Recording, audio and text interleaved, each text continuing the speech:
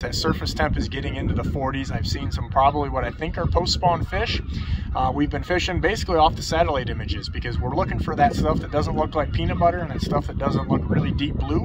We want that chalky water in between.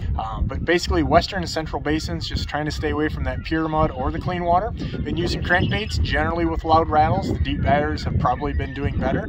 Really moving those up and down in the water column. You know, every now and then for maybe an hour or two, those fish go high for whatever reason, probably chewing, but I can tell you they're much better biters.